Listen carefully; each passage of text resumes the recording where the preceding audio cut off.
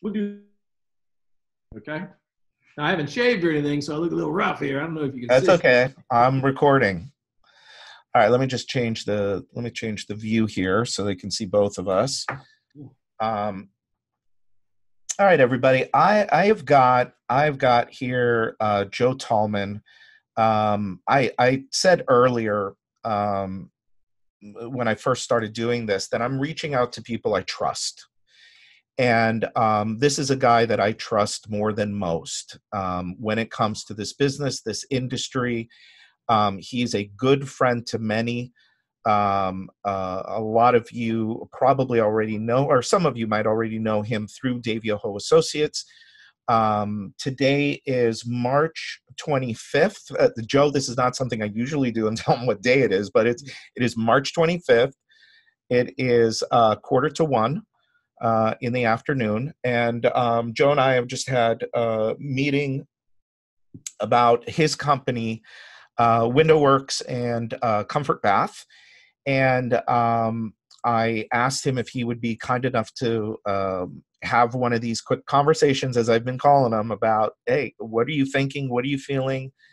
And what are you doing right now? So, Joe, thank you. Appreciate you. So I'll hit you with that question. What are you thinking? What are you feeling? And what are you doing? Well, first, Brian, it's a real pleasure to be with you, and thank you for inviting me. So I think, first of all, what I'm thinking and feeling is that anytime that we as business people and as human beings in general are faced with great challenge and a sense of pressure, we have to be careful that we don't go to that darkest place in our mind that takes us to, if this happens, then this, if this happens, then that, if that happens, oh my goodness, it's over. The brain does that. It's part of our survival instinct. However, we got to catch ourselves in the middle of some of those thoughts and say, wait a second. One day, I wasn't in this business, and I had an idea, and I had a dream, and I had a thought, and I went out and knocked some doors, or I ran a little ad, or I got on the phone, or got some people, and then started making some sales. The next thing I know, I got a real company, And we got to remember, we've been through some crap. So if anybody just stops and thinks back of what their startup was like, very few people remember or think about those first weeks in that first year. And if you did, you could find inspiration. You got through a startup and survived. Most people don't make it through the startup. Right. We can definitely make it through this. I think, in somewhat like you've spoken, that we've really got to focus on getting through the month of April and coming out the other side. I really do. And I've got great hope that if we're intelligent about what we're doing and how we're doing it, the impressions we're making on both our employees and the impressions we're making in public, that we can be well positioned to thrive when it's over. Now, thriving when it's over may not look like thriving 6 or 9 months ago. Thriving when it's over, in my opinion, means that we are very, very efficient. And we're going to look harder at who's doing the selling every day and what is their efficiency, what is their NSLI, and making sure that we're putting the leads with the people that are getting us the fastest, best return. I think that's going to be critical. We're going to have to be critical with our skill level of our sales staff and our people who communicate with customers more than ever. We've got to remain empathetic. We can't come out of this with this hyper-aggressive, we're here for your business, we need your money, we want your money. That's probably not going to be well received. We've got to talk in empathetic terms that we are here to help people solve problems with their home, share great ideas, and help them get a price. So when they're ready to make a decision, they'll have all the information they need to make a really good decision. And that's what our goal is, Mr. and Mrs. Smith. Now, we can schedule for this time or that time. To me, that's a more empathetic approach. It's a simple approach. The other aspect I think to capitalize is that our salespeople really, really need to be retrained on presenting price and asking for the order. Over the years, many people have done training and then assumed the salespeople got it. And I'm a believer we never got it. We're just working on getting it. But that's me. It's a good assumption. Yeah. What's made you very successful in this business? Yeah. So I have heard some of the craziest examples of how people transition into making a special offer for today. Most are horrific.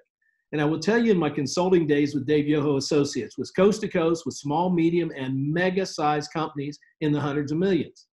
When we were training these revisit, or what we used to call rehash calls, if you could believe that an overwhelming percent of the people would say very common things, whether it was California, Minnesota, DC, or Texas.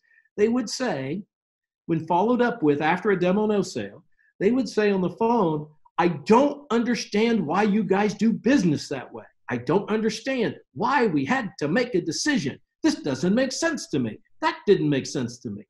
And what they're saying really is, after all these years and all this training, or supposed training in some cases maybe, we still tell a lousy story about how we move into an incentive environment to incent a customer to make a decision sooner rather than later. I mean, guys has a particular company doesn't have a guy newer than 5 years. Yet 80% of the people, when they got called after a demo no sale who were willing to talk, all said the same thing. I don't understand why you do it. They also say, I don't understand why I had to make a decision right there. So in other words, they said, your story made no sense to me. Right. And how do I spend thousands upon thousands of dollars after a story that makes no sense? And let me tell you the one that makes the least amount of sense. If you buy today, you could save a bunch of money. People say, why? That's stupid. There's got to be a better reason. So I think we're going to have to think about, and this is what I call the easiest place to lose the sale. And when we come out of this, we don't want to be losing sales, brother. We want our people, everybody in the industry, to be at peak performance. Here's the easiest place to lose the sale. When you go, and I call it the transition story from a regular price to an incentivized price. Now, I'll also tell you language is important. I don't believe in the word discount. I believe in the word incentives. To me, a discount's for a product that isn't worth the money, that can't be sold, that nobody wants. So we discount it down until somebody buys it, right? That's the dollar store. But an incentive based on this simple principle, you love my product. You are confident we will meet your expectations, and you would love to do business with us. But at the same time, you would love to get just a little more value for your hard-earned dollar. And then I'll ask somebody, does it sound like I'm describing you when I say that? And they'll say, well, yeah, I love the product. It's going to meet all our needs. You guys are a home run. No doubt you'll meet our expectations. Yeah, we would just like to get a little more value. Well, then we transition into an explanation for an incentive. Now, the incentive is not designed to get them to buy. The incentive is to get them by at a particular point in time. Most people reverse it, and they make what they call their discount or their drop, which I call an incentive, but they make it as the primary reason to buy.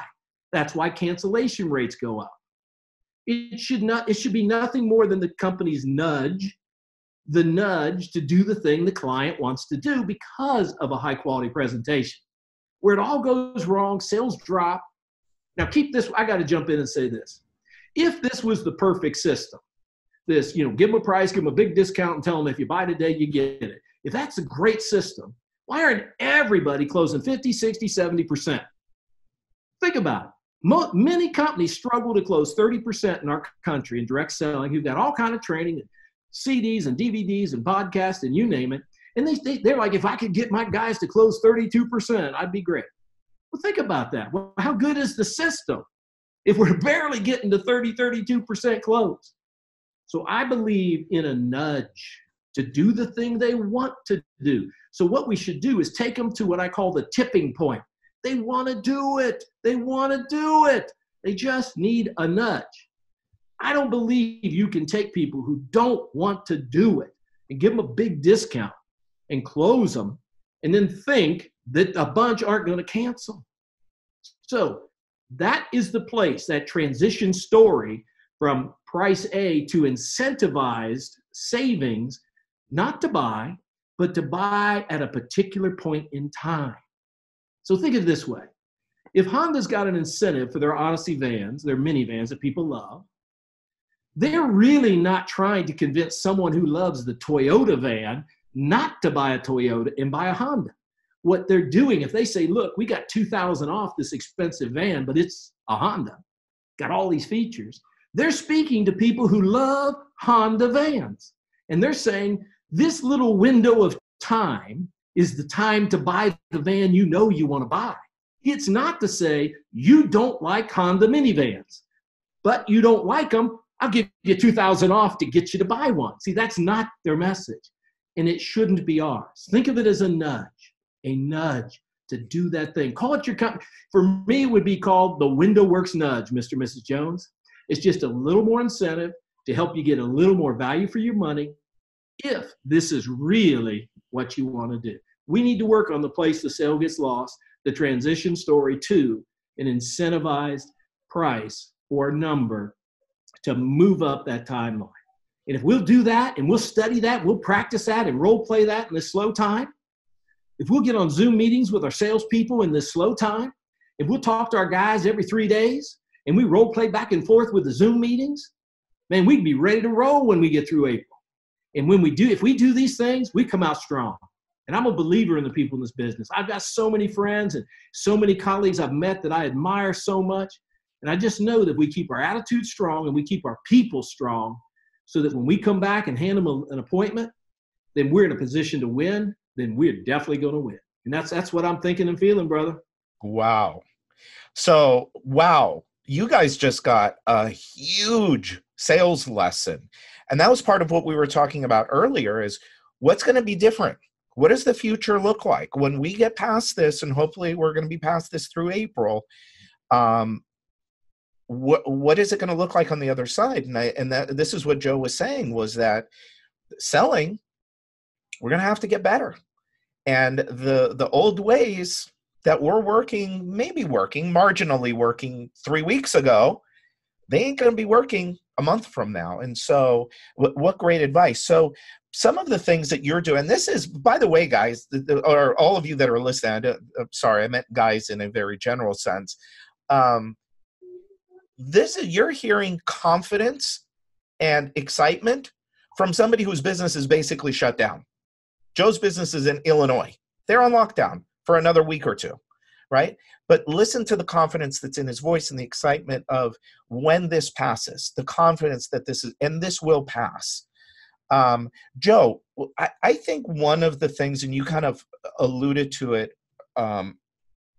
earlier, I think one of the most important things that, and we'll do a special episode on this or webinar or something in the coming weeks, but I think one of the most critical things every business owner in this business can do right now is understand every number of their business. Like, go into every piece of their business, starting from number of leads that came in, how many of them converted, how many of them actually demoed, the entire thing, lead cost. You brought up NSLI, which is a critical number in this business. Absolutely. Can you explain what NSLI is and what are the things that you look for in NSLI? Because people can go back now and look at the data that they have from this year. They can go back to last year and look at that number. So can you explain that number? Absolutely. So NSLI or RPA, two interchangeable terms, revenue per appointment or net sales for each lead issued, net sales lead issued. So basically that's telling you if you were to give out 100 appointments to 4 people, if one guy had an NSLI or one lady had an NSLI of 3,000, one had one of 2,000, and one had one of 1,500, that every time an appointment goes out to the first rep, he's going to bring you, whether he sells it or not, at the end of 100, you're going to average $4,000 in revenue every time you give that person an appointment. Now, it's your job as owners and leaders to make sure that's profitable, but it's 4,000. Now, your next person on that list, every time they get 100, the average is 3,000. So that means you can just project your business. You can know on the first day of the month, if you know this math, what your volume is going to be. Because you say, if I give Larry 40 appointments at 3,000 NSLI, multiply 40 times 3,000, that's your revenue with Larry. And if Mary Ann's going to, at 2,000, and you give her 40, then you know that's $80,000, and you know it's going to be there. Now, the question is, when you stack your people from high to low, is this question: am I constantly ensuring and motivating my top NSLI producers and keeping them the busiest? See, there's no fairness in this world and no equality, just of opportunity. And so when people sharpen their skills, their NSLI goes up, they get more opportunity. But the other thing you want to look at is your sales efficiency by close rate. And you'll also, if you get into your data, which most people don't like to do because you got to sit there and look at spreadsheets. But I found some remarkable things recently, really got into it for the first time. And that was sales efficiency by day of the week.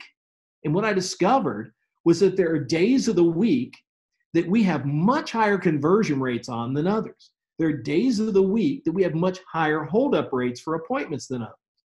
And there are days of the week for sales conversion where I have individual salespeople who have extraordinarily high and extraordinarily low conversion. For example, I found a few people that on Friday have a historic low demo rate.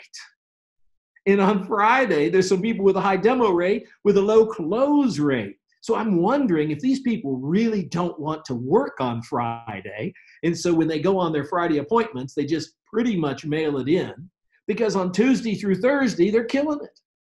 Now listen to this. I found some salespeople on Monday that never sell a deal. But Tuesday, Wednesday, Thursday, they might write 50 grand every single week. So now I'm wondering, maybe I should give Charlie just Mondays off. He didn't ever sell on Monday. I got weeks and weeks.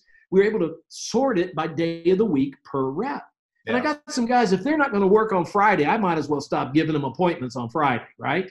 Yeah. Because telling them what they have to do, telling them what they should do is irrelevant, because human beings are going to do whatever they're going to do. That's one thing I've learned in this business. So knowing your numbers is going to position you to leverage every selling opportunity.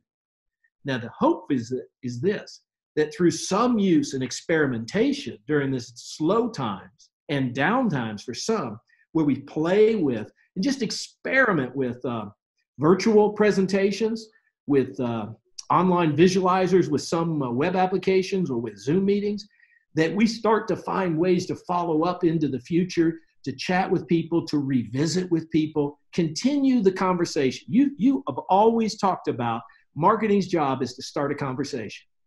And most in this business think marketing is just to make a sale. No. But if we start more conversations and then we learn how to extend those conversations with people we didn't sell, we can build our businesses bigger and bigger. These are the things I'm thinking. This is what I'm feeling. Yeah.